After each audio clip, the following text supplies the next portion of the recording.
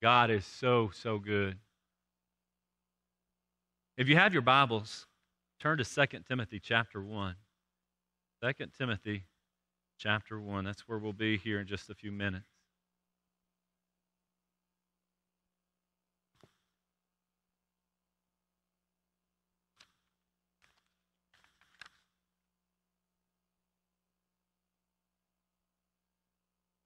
I'm so glad to be here today. I'm so glad you are here.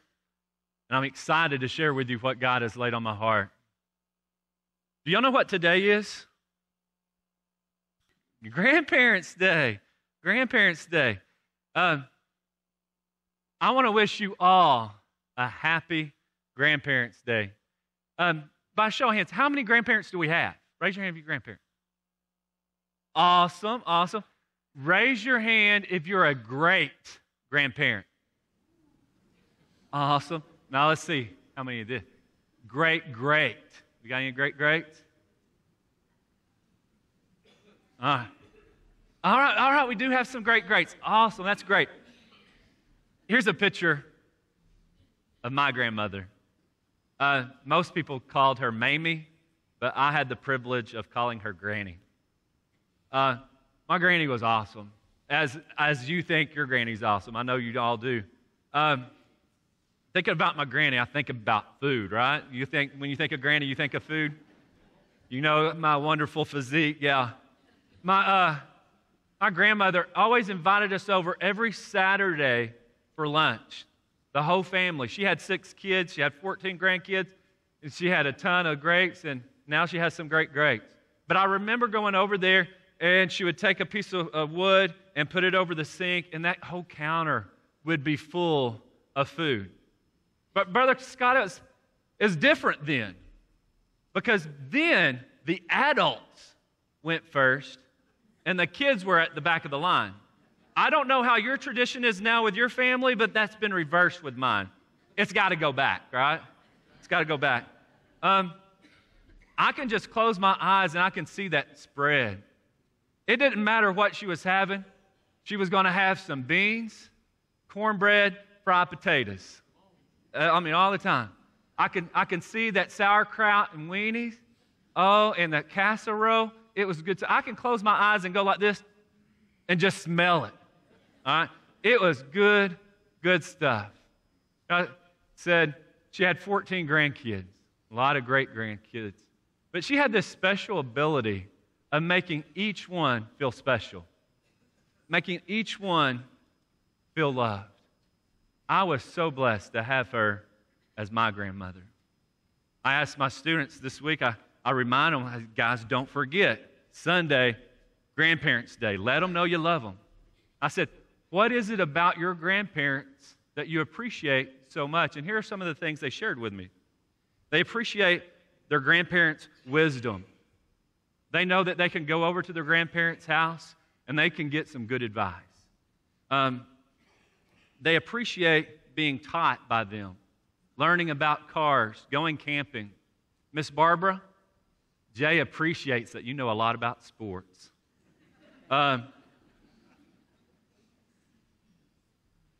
They said they appreciate their grandparents' support, the food that they provide, how they take them to church. And the last one to share with you is they appreciated their grandparents' Christian walk, their faith, and how they set an example for the family. Grandparents, this morning, I want to encourage you, or first I want to say we love you, and we appreciate all that you do for your family. I want to encourage you to keep on praying, keep on serving, and never give up. Keep on making a difference in your family and in the lives of those around you. I'm going to pray for you, and then I'm going to share this morning's message. God, we love you, and we thank you. We thank you for the grandparents here. God, we thank you for their family and their grandchildren. God, we thank you for the godly example that so many set. God, I pray that they just continue strong in the faith, setting that godly example for their loved ones. We love you and thank you. Please be with us at time, God. Please speak through me. We love you and thank you. In Jesus' name, amen. If you have a bulletin and would like to fill out the outline, let me share that with you. The title of my message is Celebrate Family. The 3 points I'm going to share with you is celebrate our grandparents. The second one I'm going to share with you is celebrate our Heavenly Father. And the last one is celebrate our brothers and sisters in Christ. You know, life isn't always that easy, is it? Life is hard. Life sometimes just feels like a roller coaster where we have our ups and we have our downs and a lot of in-betweens. We experience all kinds of emotions. We have heartache, we have headaches, we go through so much. I don't know about you, but I'm so glad that God gave me family to go through this crazy thing we called life. Let's celebrate, number one, our grandparents. You know, my mom, she went to church her whole life growing up. You know why she went? Because her grandmother took her. She had a great grandma. Listen, I'm going to share with you another great grandparent. If you have your Bible, look in 2 Timothy chapter 1, verse 3 through 5. It says, I thank God whom I serve with a pure conscience. As my forefathers did, as without ceasing, I remember you in my prayers night and day, greatly desiring to see you, being mindful of your tears, that I may be filled with joy. Wow, Paul's a great guy, right? He's in prison. His life is very short, and he's writing to Timothy. He's writing to encourage him. He's writing to let him know I'm praying for you. And look at verse 5, It says, when I call to remembrance the genuine faith that is in you, which dwelt first in your grandmother Lois and your mother Eunice, and I'm persuaded is in you also. Timothy had a wonderful grandparent. You know, I don't know a lot about Grandma Lois, but I do know this. First, I don't know if she made good cornbread, Cindy. And I don't know where all she may have took little Timothy. But I do know that she lived in a way that her faith was recognized. She lived in a way that her faith was recognized. No doubt she focused in on God. And the way that she walked, the way she carried herself, the way she treated other people, it was noticed by those around. It was definitely noticed by her daughter. And then it was noticed by her grandparents. As you look at this text, I want to encourage you to realize that your grandchildren are watching and that you are setting an example. In verse 8, just a few verses down, it says, therefore, do not be ashamed of the testimony of our Lord, nor of me, his prisoner, but share with me in sufferings for the gospel according to the power of God. I want to encourage you, share your faith. You know, grandparents pass a lot of things down, right? They pass down that awesome cookbook and those recipes. They pass down jewelry. Grandparents, the greatest thing that you can pass down is your faith. Is live in a way that your grandchildren can see Christ in you. Be the godly example Christ has called you to. I'm so excited that I had a great grandma that loved the Lord and set that example for me. And I know as I look at you guys, you grandparents, that you do the same, and I appreciate that. I'm so glad for it. We celebrate our grandparents. The next one I want to talk about is celebrate our Heavenly Father. This morning, whenever I got here, the last song that I heard on K-Love, the title of the song is called Same God. And part of the lyrics go this way. It says, I may not face Goliath, but I've got my own giants. It says, oh God, my God, I need you. Oh God, my God, I need you now. Aren't you so happy that you have God to go to? This summer, my nephew Preston, he went to the beach, and when he was down there, he had a cut, and it got infected. He came home, and I saw him on that Saturday. He's just doing some of the normal stuff he does, going fishing and driving the side-by-side around, just having a good time. Sunday, he goes to church, and he goes to the movies after church with his friends, and he looks down. He's like, whoa, his ankle is huge. That next day, he woke up and he had fever. He wasn't feeling good. They take him to the hospital. They stay there for a little bit, and they send him home. That night, his fever's going back up, and he goes back to the emergency room. We get a text. Pray for Preston. He's at Tallahassee with some kind of infection from the beach. His fever was 104, but down to 101. His blood pressure, 88 over 38. So we get the kids together, and we pray. We're praying. It's not long, we get another text. It says, he is septic.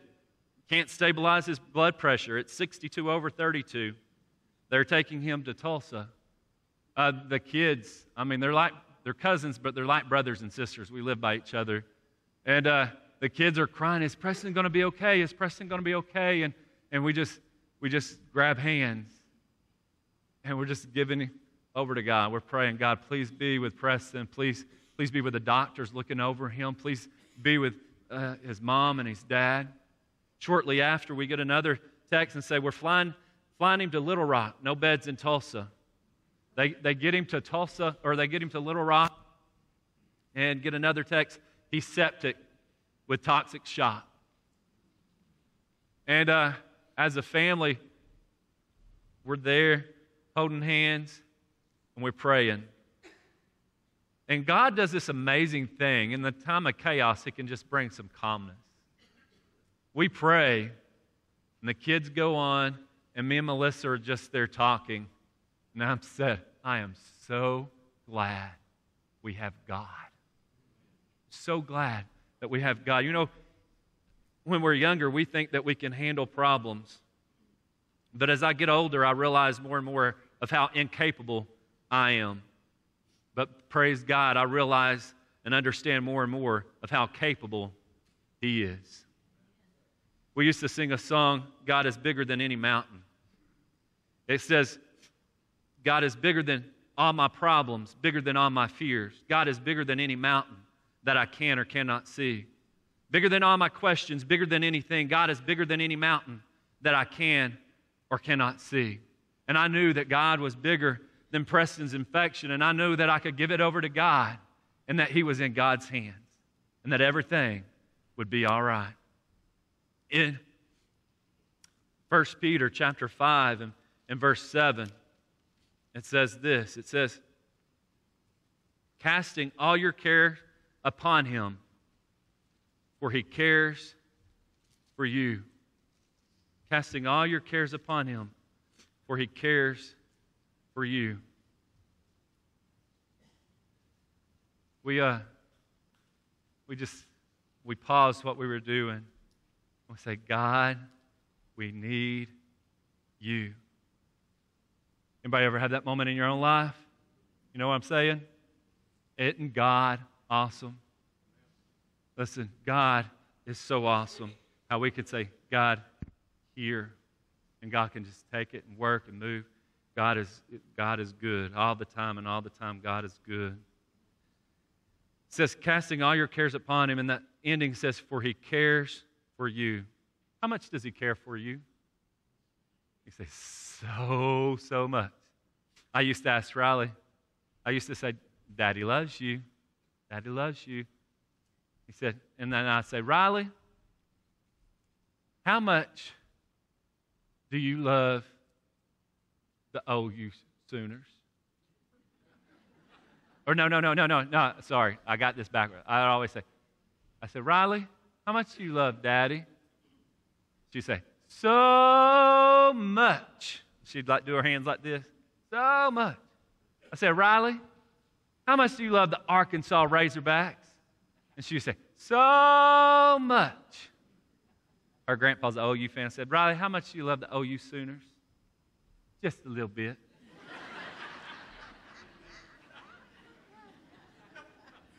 When I say, Riley, how much do you love me? She says, so much. Listen, God loves you so much. How much? He loves you so much, He sent His Son to die on the cross for you. John 3:16, for God so loved the world that He gave His only begotten Son, that whosoever believeth in him shall not perish, but have everlasting life. In Romans chapter 5 and verse 8 it says, but God commendeth his love toward us, in that while we were yet sinners, Christ died for us. Hey, we have so much to be happy about this morning. We may have troubles at home. We may have to go fix something, do something. But, we can be happy this morning because, one, we think about our family that's loved us. We think about God who loves us so, so much. And lastly, let's think about our brothers and sisters in Christ. You know, I was telling you about Preston. He had a rough time there for a couple of days. That night was long, getting those different text messages. But early that next morning, you know what I did?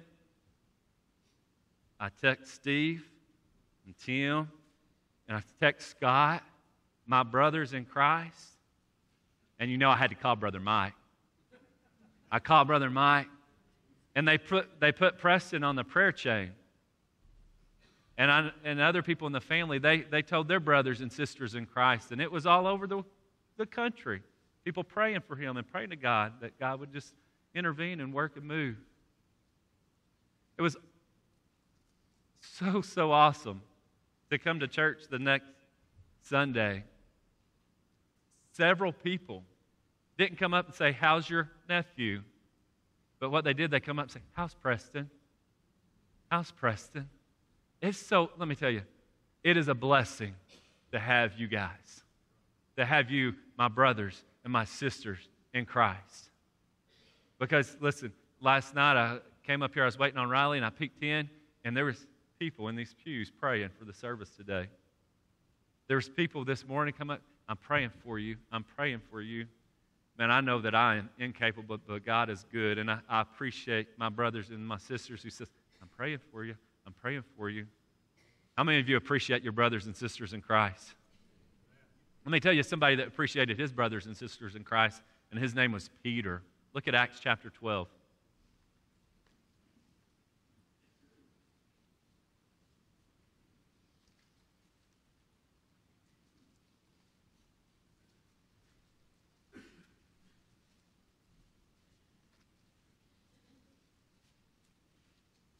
Verse 1, it says, now about that time Herod the king stretched out his hand to harass some from the church. Then he killed James, the brother of John, with a sword. Because he saw that it pleased the Jews, he proceeded further to seize Peter. Now it was during the days of unleavened bread, so when he had arrested him, he put him in prison and delivered him to 4 squads of soldiers to keep him, intending to bring him before the people after Passover. Peter was therefore kept in prison. If you're following along with it, this is awesome. Read this next part. It says, but constant prayer was offered to God for him by the church. And when Herod was about to bring him out that night, Peter was sleeping, bound with 2 chains between 2 soldiers. And the guards before the door were keeping the prison. Now behold, an angel of the Lord stood by him, and a light shone in the prison. And he struck Peter on the side and raised him up, saying, arise quickly. And his chains fell off his hands. Then the angel said to him, gird yourself and tie on your sandals. And so he did. And he said to him, put on your garment and follow me. So he went out and followed him, and did not know that it was done by the angel. And did not know that what was done by the angel was real, but thought he was sleeping or seeing a vision. When they were past the first and the second guard post, they came to the iron gate that leads to the city, which opened to them of its own accord. And they went out and went down the street, and immediately the angel departed from him. And when Peter had come to himself, he said, now I know for certain that the Lord has sent his angel and has delivered me from the hand of Herod and from all the expectation of the Jewish people. Can you imagine what it was like to hear Peter tell this story? Can you imagine? Imagine saying, oh, man, it was a hard time. My brother in Christ, they took him, they killed him with a sword, and then they got me. Herod, he wanted to kill me, and he put me in, and he had all kinds of people watching me. When all of a sudden this angel wake up. And I just started walking out. I thought it was a dream. I got farther and farther and farther. And then I was like, oh man, God got me out of here. And then I get to this house and I knock on the gate. And a girl comes out. She sees me. She runs back in. You imagine how excited he was? You imagine how excited he was that his brothers and sisters in Christ were in constant prayer for him? Man, I am so appreciative of the brothers and sisters in Christ that I've had in my life. I'm sure we could tell stories and stories and stories that last for a week about the difference that a brother and sister in Christ has made in your life. How when you were sad, they came and made you smile. When you didn't know which way you were going to go, they come and helped you along. God has given you so much. This morning, as we close, my saved friends, I want you to be encouraged. And I want you to know this. My granny's been gone since 2006. But because she knew Jesus Christ as her Lord and Savior, and I know Jesus Christ as my Lord and Savior, I have hope that soon and very soon, I'm going to get to see God. I'm going to get to see Jesus Christ who paid it all for me and for you. I'm going to get to see my granny. In 1 Thessalonians chapter 4, verse 13, it says, "But I do not want you to be ignorant, brethren, concerning those who have fallen asleep, lest you sorrow as others who have no hope. For if we believe that Jesus died and rose again, even so God will bring with him those who sleep in Jesus. For this we say to you by the word of the Lord, that we who are alive and remain until the coming of the Lord will by no means precede those who are asleep. For the Lord himself will descend from heaven with a shout, with the voice of the archangel, and with the trumpet of God, and the dead in Christ will rise first. Then we who are alive and remain shall be caught up together with them in the clouds to meet the Lord in the air, and thus we shall always be with the Lord. Therefore comfort one another with these words." So brothers and sisters in Christ, be encouraged this morning, because I know if you're like me, there's all kinds of problems that you've faced. There's all kinds of difficulty, and there's all kinds of struggles. But this morning, celebrate family that God has given you. He's given you so much, and allow you to face these crazy days that we go through. Maybe you're here today and you don't know Jesus as your Lord and Savior. And you sit there and you think, I had an awesome grandparent, and you can rejoice in that. But maybe you sit there and you think, I don't go to the Heavenly Father. I have never experienced the brother and sisters in Christ that you were talking about.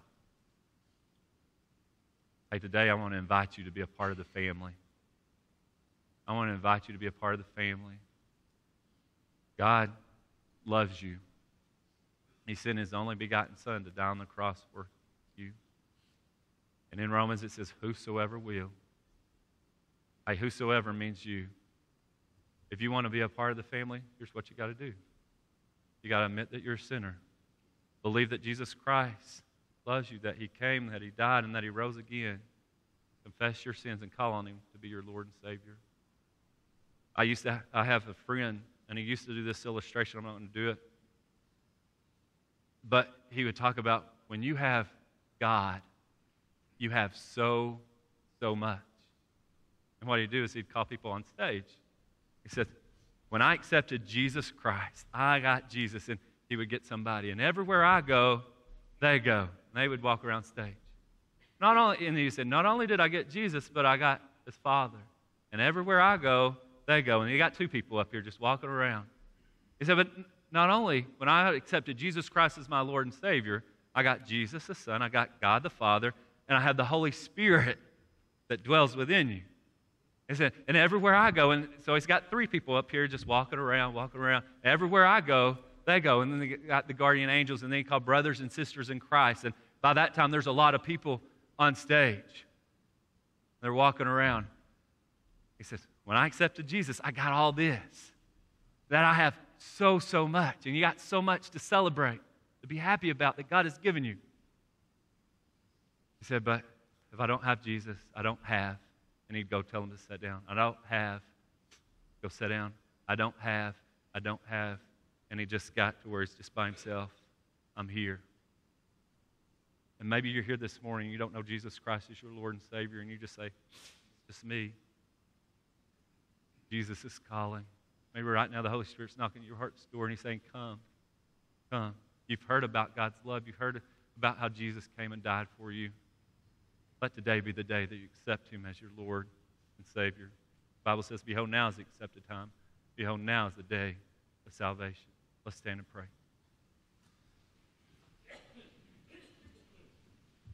God, we thank you for this day. We thank you for this opportunity. We thank you for these grandparents in the room. God, we thank you for your son Jesus loving us, coming and dying on the cross for us. God, I pray that if there's anyone here that doesn't know you, that today would be the day they accept you. God, I pray for each one. I pray that your Holy Spirit move freely. I pray that the decisions that need to be made will be made this morning. In Jesus' name, amen.